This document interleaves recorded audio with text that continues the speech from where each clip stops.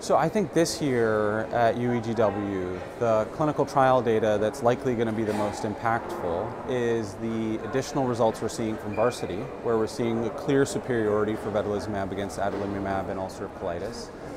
The very promising results from the Unified data for ustekinumab in ulcerative colitis, which has now gotten its FDA approval. And then the Humira trial looking at the high dose versus low dose, where there was no clear difference in treatment effectiveness over the 52-week study period.